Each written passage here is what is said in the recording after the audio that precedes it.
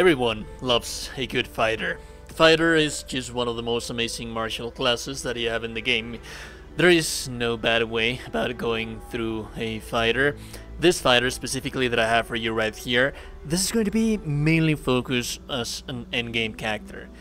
It's not that you're not going to be able to use this fighter throughout the rest of the game, but if you're going to be using a fighter throughout the rest of the game, then I advise for you to watch the link that I have in the video description, which is the fighter that I multi-class to be able to be more efficient since Act 2 of the game.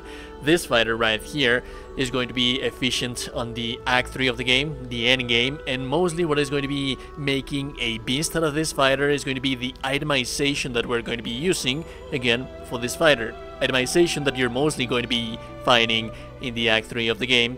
This is going to be a mono class fighter as well. And one more thing to have in mind is that if you want to use this build as a baseline for leveling up your fighter, your base fighter, throughout the rest of the game, it's fine. It's going to work amazing. The thing is that for the rest of the game, the other fighter that I have on the channel, that one is still a little bit better. This is going to be a monster at the end game of the game, if that makes sense to you. That being said, I am going to give you some advices on things that you can change throughout the course of the game. We are going to be making some kind of respect around here and there with the suggestions that I am going to give to you for you to be able to get the most out of this fighter.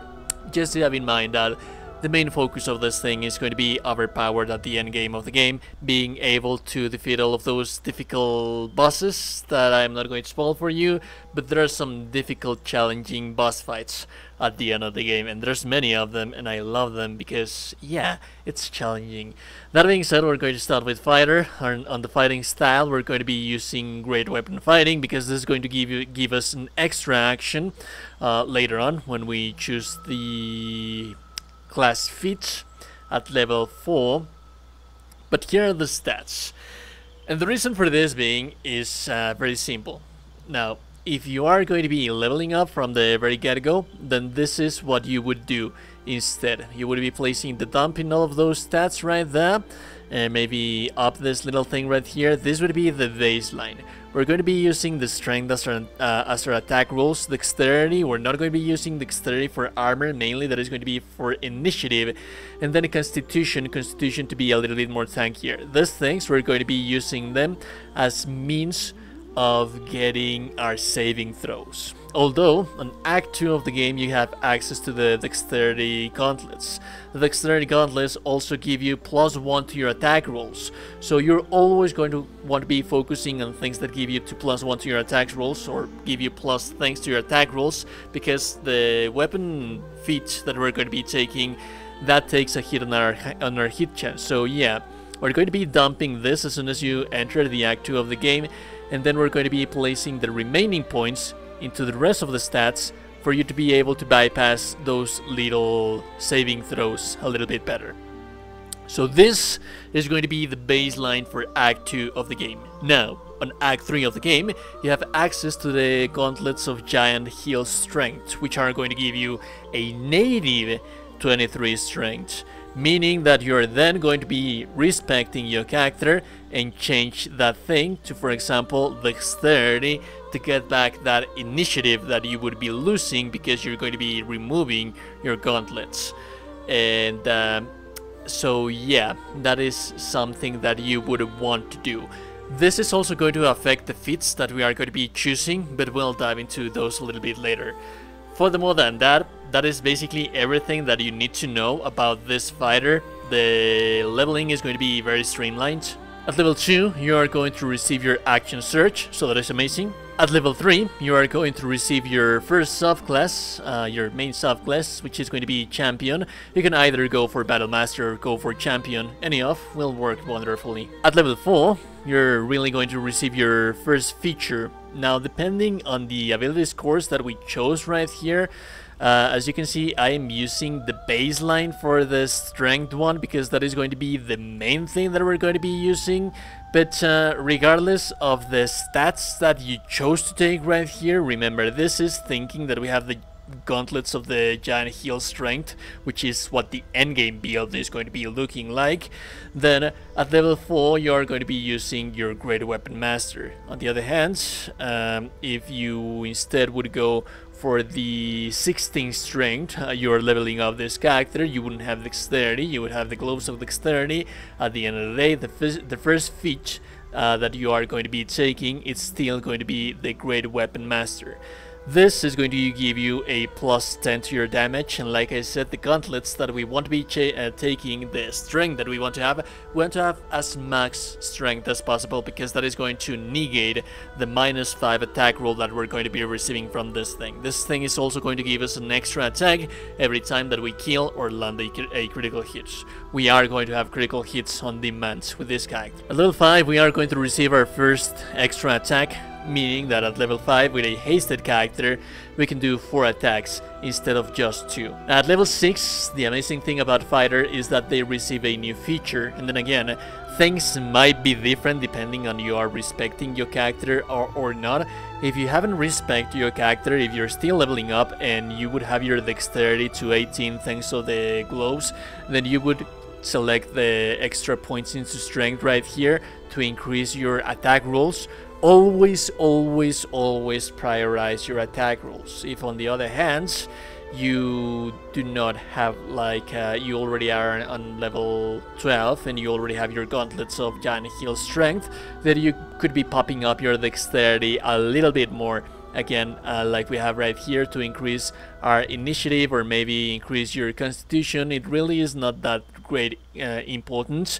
And if you are on level 12, there are some little things that you could be changing right here. So like for example, heavy armor master, we're always going to be using heavy armor, so that is something, an extra something that we could get. We would be dumping the strength increase by 1, so that is something that we need to have in mind. And also, if you want to have a little bit of more DPS, you could also take the savage attacker, just to have in mind that this is but in redundance, having in mind that you already have your gauntlets of giant heal strength.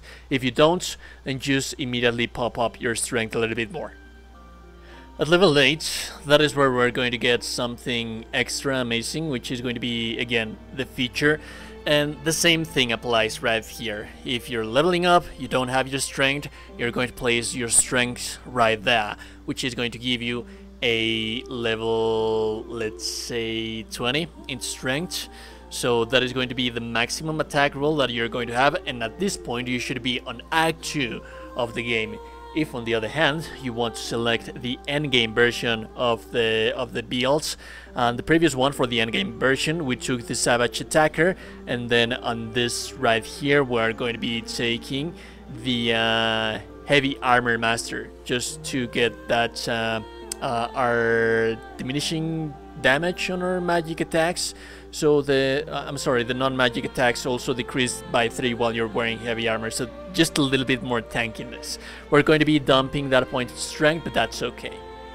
Now at level 10 we're going to receive another fighting style.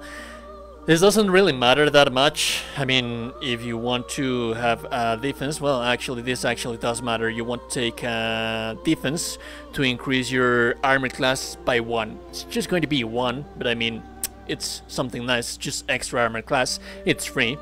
Now, at level 11, this is when the build is going to be fully established. This is when you are in Act 3 of the game. You're going to receive the improved extra attack. And basically what this means is that you're going to be able to have, let's say, 9 attacks right here, if you have a hasted character. So you have your base damage, and then you get 2 extra attacks because of this class feature right here. And then the hasted action, that is going to be 3 more. And then the action surge is going to give you another 3, so that is 9. And then if you kill someone or you deal critical hit with your weapon master or great weapon fighting, you are going to receive a bonus attack with your bonus action, with a total of 10 attacks on the first turn. Do have in mind that, well, we'll talk about that in the itemization section of the game builds. At level 12 we are going to receive our final feature. Now at this point you should not be having like the leveling version of the character, because this is when the build is fully established. And the final endgame build fully established, we have the great weapon master, we have the heavy armor master, we already have the savage attacker right there, so we have a little bit of our extra things for tankiness. And if you want to be even more tankier, I guess, you could either take points into Constitution, which is going to be the very same thing as Tough, or at least something similar to Tough. This is going to give you more health. But the thing is that I would prefer to go for the Constitution in itself, because the Constitution in itself is going to give you a plus something through your Constitution saving throws. So yeah, we're trading hit points because of saving throws, so that is a little bit better. On the other hand, if you want to have your dexterity right here, it's not going to increase your initiative right here. We have a +3. If you go to 18, it's basically going to do nothing other than helping you with your saving throws. So at this point on level 12, we have this right here. This is what I like to go to. Now, I would say that the itemization section of the build is going to be the most important thing of this thing. And some of these items, we're going to get them early on the early acts of the game. And one thing that you need to have in mind about this build is that yes, you have lots and lots and lots of actions, but what does that, would that matter on the build if you're not going to be able to move throughout the battlefield properly? So there are some things and changes that we're going to be doing right here for our fighter, for our warrior, to be more deadlier, to be more effective. As for the armor, any armor that is going to give you the heaviest armor possible and the best look possible, then that is just amazing. You can get like armor classes of 20 right here with the armor of persistence, which is something amazing. I'd not advise, a lot of people like to use the Helldusk armor. I'd not advise for you to use this thing on fighters, because fighters already have the proficiency. The Helldusk armor, usually you would want to wear this thing with a caster, because that's the ideal thing to do. This thing gives you the proficiency with armor while using this thing, so I wouldn't advise for you to use a fighter right here. I could be using something a little bit better with more armor class like this, but I just like the looks of this armor, so that is why I'm going with this one. Now, one of the most important things is that the rings. The rings, you're going to have the Killer Sweetheart, which is going to give you a critical hit on demand. This is going to be synergized with the Surgeon's Subjugation Amulet. This is going to paralyze someone every time that you deal a critical hit to an enemy, meaning that once the enemy is stunned right there with the critical, all of the following attacks that you do to him are going to be critical hits. So this is just going to break the game on levels above imagination.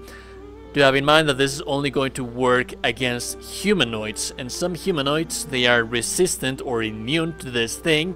So this is going to break some elites that are going to give you issue. Usually you should be focusing on the highest damaging, highest level character of the party, of the crew, of the people that you're fighting. Paralyze them, get rid of them, and then move to something different.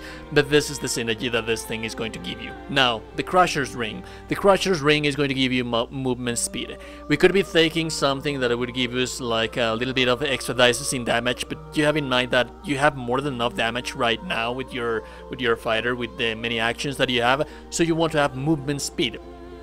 Another thing that you could have is, like, for example, if you want to swap this little thing, I wouldn't advise. You could also use the Misty Step Amulet right here to be able to move throughout the battlefield more freely. If you also have the Githyanki as your main fighter, Lae'zel is an amazing choice for this thing. They also have access to Misty Step as a racial. The one thing that I want to stress how important it is right here is that you need to have enough mobility throughout the battlefield to be able to use all of those 10 actions, because it doesn't really matter that you have 10 actions if you're going to kill the things that are close by to you, and then the rest of them are going to be away from you, and then you still have some actions right there that you're not going to be using. So this is basically what you want to do. Now, that is basically the gist of everything for Cloak. You have the armor. That is like the most important thing that I would like to give you as a base, the weapon. Always use the highest damaging weapon that you can find. Also, if you are Lae'zel, if your fighter is a Githyanki, there's a whole bunch of amazing Githyanki weapons throughout the game, so that is something amazing as well. And the gist of everything, how the build is going to work, is that we have enough mobility to be able to move throughout the battlefield, freely throughout the battlefield, and we're going to be killing things. Usually you want to have a hasted character. Some amazing thing that you can do is like have a wizard on your party that is going to give you haste. Also, you can give a little bit of a magic weapon with your paladin maybe, or shield of fate with your cleric. Usually this is going to be like the frontliner, and he's the one that should be receiving all of the buffs. But it's as simple as that. It's going to kill things, it's going to hit hard, it's going to attack 10 times, and usually the fights are going to end in the first turn because of the sheer power that you're going to have with this thing. Also, if you have 2 fighters in the party and a sorcerer, you can cast twin spell to use them, and they're just going to be sweeping throughout the battlefield like there is no tomorrow, and they're going to kill things so fast that they are never going to know what is it that hit them, because it hits like a truck. This thing, it really does. And also do have in mind that you should always be prioritizing the highest damaging, meanest, highest level character, because you have your critical hits on demand. Sometimes the ability from the shield, executioner, or whatnot doesn't really work that well, but that is why you have, for example, Lucky of the 4 realms. You can either choose to take this one or not. It's something up to your personal preference if you want to add a little tadpole right here, but this is going to give you another critical hit on the mana, which is going to also give you access to that sweet critical hit that we want, and it really works with some of the highest level humanoid enemies. I'm not going to spoil which ones, but you can potentially kill them in one turn, because every single hit that you do to a paralyzed enemy is going to be a critical hit. If you like the content, like and very super appreciate it. No one told you today that you're a gorgeous and beautiful person. You are indeed a gorgeous and beautiful person. I will be seeing you golden, gorgeous and beautiful people in the next one. A beautiful day and goodbye.